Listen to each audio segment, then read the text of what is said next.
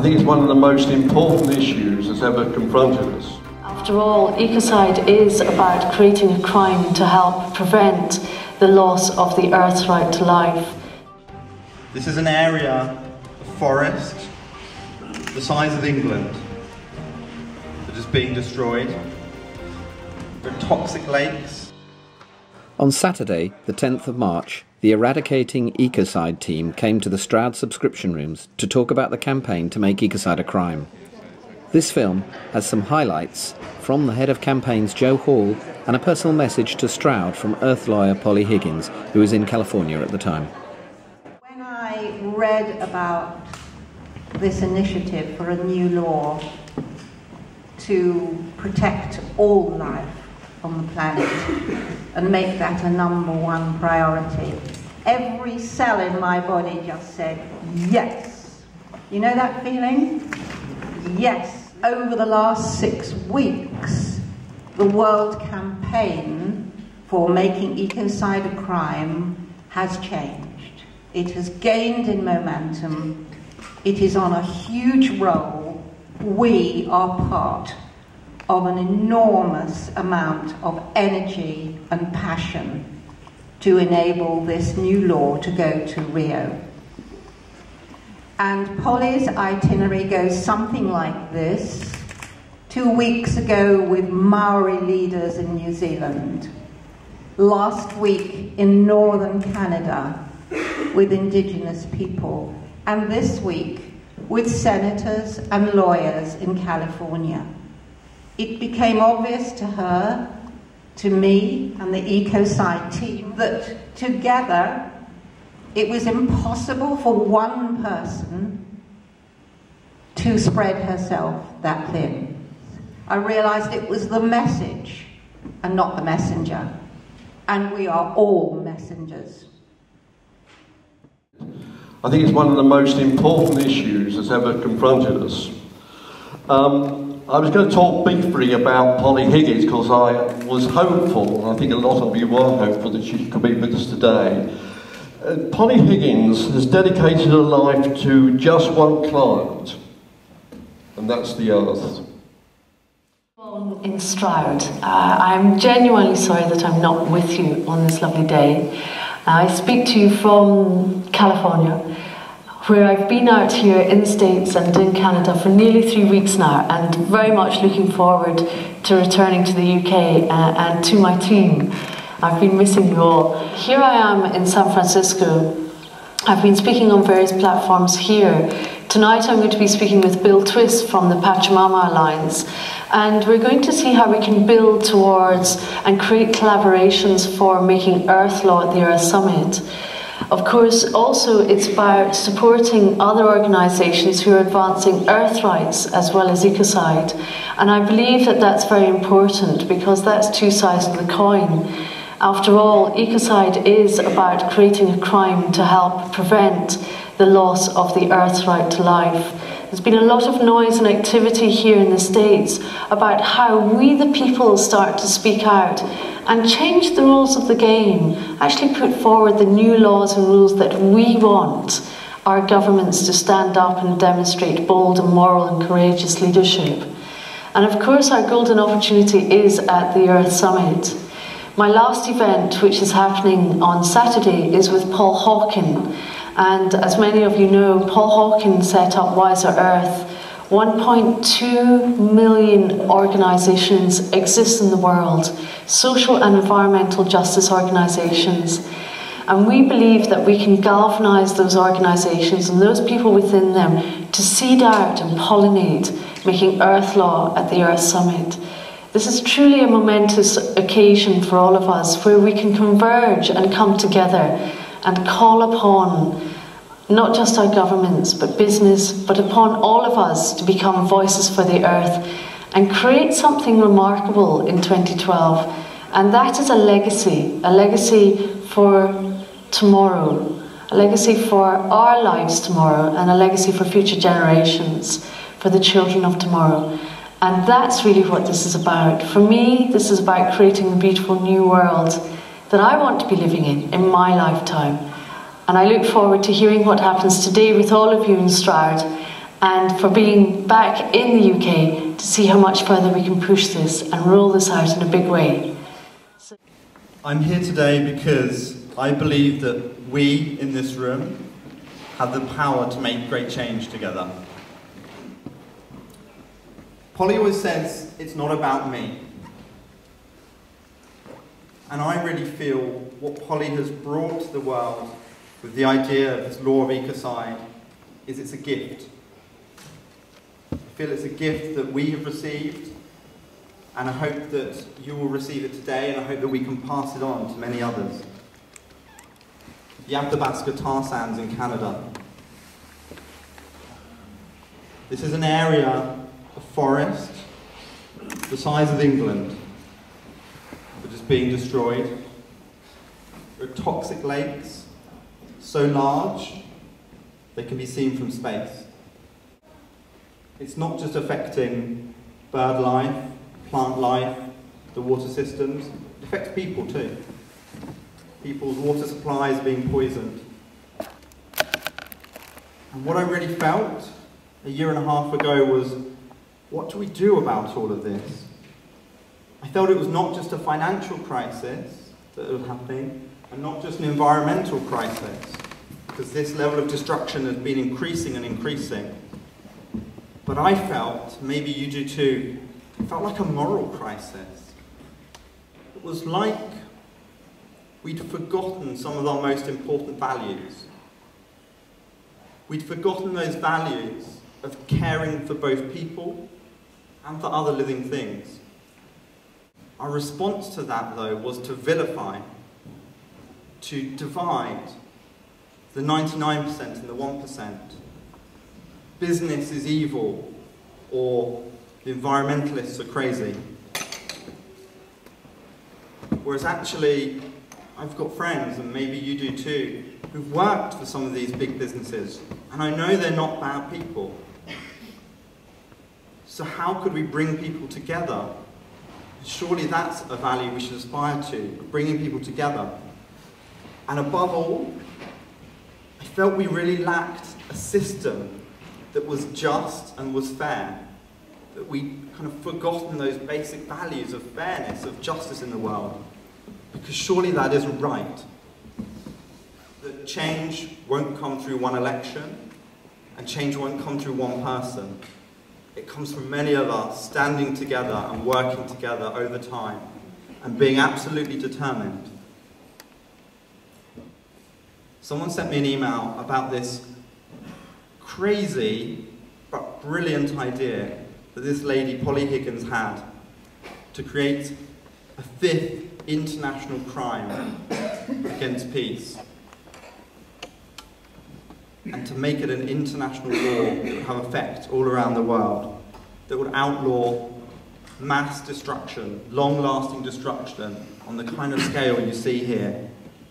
And I really felt like I'd received this gift.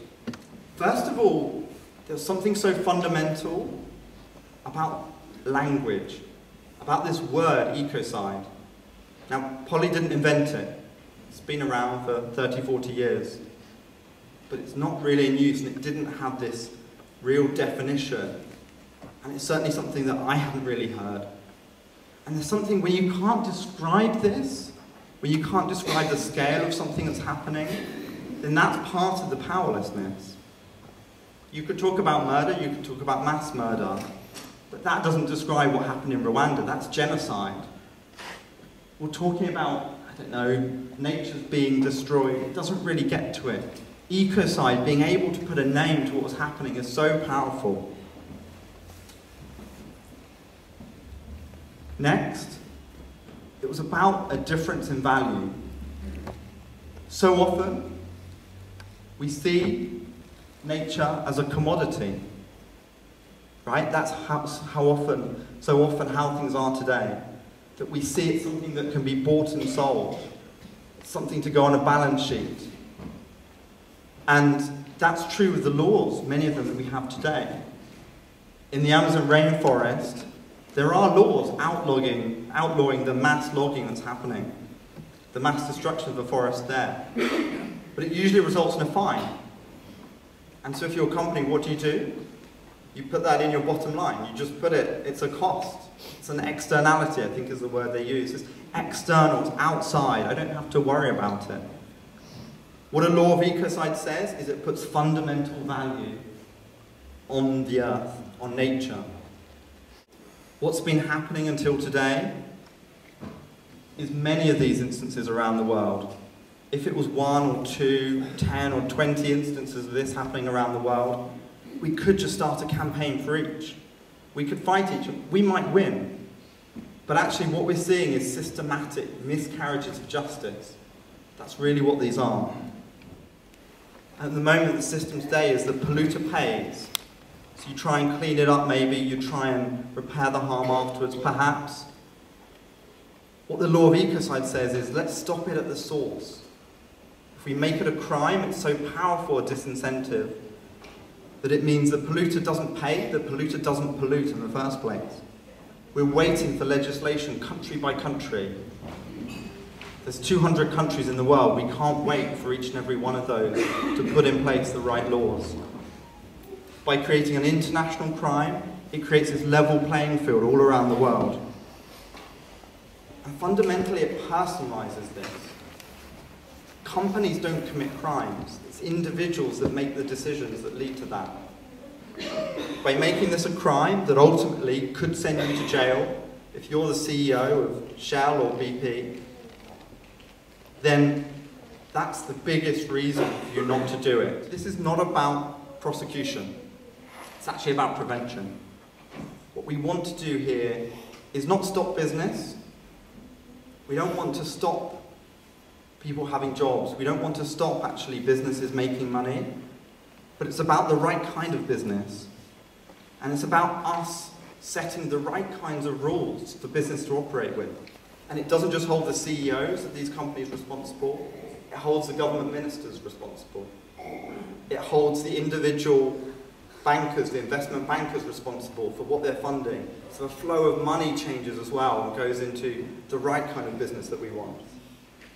I don't come easily to finding a law as a solution. In fact, I never thought I'd love a law this much. But the more I've delved into this, the more I've spoken with Polly, the more I've seen the other examples of how laws have worked. In London, 60 years ago, was the worst smog. In fact, it was killed thousands of people, 1952, 60 years ago. But it was a law, put in place a law which curbed burning factories, chimneys, the smoke that was belching out into the city. It was a law that changed that.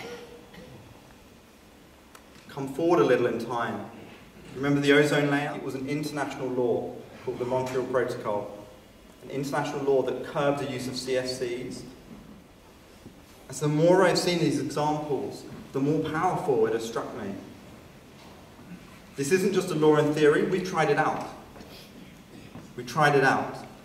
There was a trial, a mock trial, at the Supreme Court in London in September. Mock because we couldn't actually get a couple of CEOs to voluntarily turn up at this stage. But we tried out, everything else was real. A real judge, Michael Mansfield, QC, who you see there. He was just one of the lawyers that was there. We played it out in a real courtroom. We had to chop it down to one day, but we tried out how it would really work. And a jury of ordinary men and women found these two CEOs guilty of ecocide for what happened in the tar sands in Canada. We need much more than law, right? We can't just leave it to law. And so a big part of what's happening with the campaign is working with many others. It's artists. This is just one image that's been used as part of a project we launched recently called Love Letters to the Earth. The way we'll reach people is partly through art. The power of an image, the power of a song. We need the environmentalists. We need those who care about the earth already. We need the Occupy movement. I believe there may be some people from Occupy Stroud here today. We need the media to get on board with this. We need religious groups. And we're beginning to see some very important moral leadership from religious leaders. Rowan Williams and Desmond Tutu recently, amongst others, have spoken out about climate change and pollution being some of the biggest moral issues of our age. We need business. This man is Charles Grant. Now, 200 years ago, Charles Grant was the biggest CEO of his day. He was director of the East India Company and the biggest user of slaves in the world. He had the most to lose, and actually many of the arguments around at the time were, we'd love to end slavery, but our businesses couldn't function. Our economy is built on it. How could we possibly change? But a movement grew. A movement of ordinary people like us. And that movement grew so strong. Charles Grant was one of the first business leaders who saw actually things have to change. And he demonstrated the greatest leadership of all, because he said, although it seemed like I had the most to lose, actually we all had the most to gain by doing the right thing. And he said we have to stop using slaves. And when he did, it was like a domino effect. Other businesses fell and changed their practices. And we feel there are Charles Grants in the world today. Maybe you know one. Ultimately, of course, what we need is the politicians, the lawmakers on board. There's a big opportunity coming up this year. It's the Earth Summit. It's taking place in Rio in June this year. Now, this is probably the most important environment summit for 20 years, since the original Earth Summit. This really is a time when our world leaders can show leadership. At the moment, the draft text is weak. It's weak. There is nothing that's legally binding, a legal mechanism, in the way that we're talking about with the law of ecocide. Now, with just over 3 months to get there, I can't tell you whether or not they will make that jump. But let's push them as far and as high as we can and ask them to rise to the opportunity. There are people in this country pushing to get David Cameron to the Earth Summit. And if that's one thing you want to focus on, he said he couldn't go because it clashed with the Queen's Jubilee. Well, they moved the whole Earth Summit so that he and others could come. Let's hold him. Let's hold him to a higher standard. Let's get him there. But actually, the change is going to come if we each seize our own power. We all have people we can reach out to, whether it's the media, whether it's environmentalists, whether it's politicians of whatever colour, whether it's business people, whether it's artists, singers, whoever it is, we can all be powerful. And that's really the message of today.